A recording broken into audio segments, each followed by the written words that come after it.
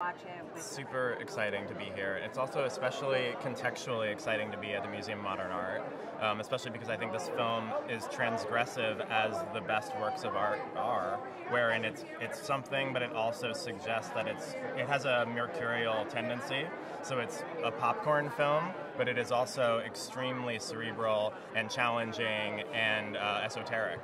What are the key elements of a Jordan Peele film? Key elements of a Jordan Peele film, I would say, is innovation, terror, mischief, and iconic imagery. I like the mischief. That was great. Mischief is key ingredient. Now, he really does have a gift for combining horror with humor. Definitely. And makes it all the more real and scary. Yes. Just talk about that impact. Sure. In this film especially, obviously in Get Out there's a lot of that as well, but in this film the release valve seems larger.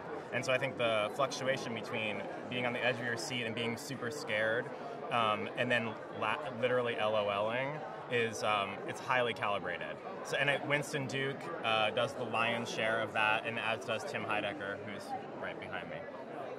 And talk about working with Jordan. Working with Jordan is amazing. I've been Jordan's best friend for 25 years. So I've worked with him and spent a lot of time with him over a long period of time. And he's an incredible collaborator.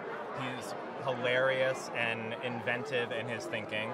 And it's just a joy to have sat with him throughout the writing process to just be a sounding board, helping him build this movie. Thank you. Did you go to Sarah Lawrence with him? No, I went to high school with him. You went to high school with him? Yeah. You guys are youngsters. We were young, like now. And then I went to NYU and he went to Sarah Lawrence. Okay. We were always on these parallel tracks because I'm a visual artist. He almost went to art school. I went to art school, and then we kind of paralleling, and then we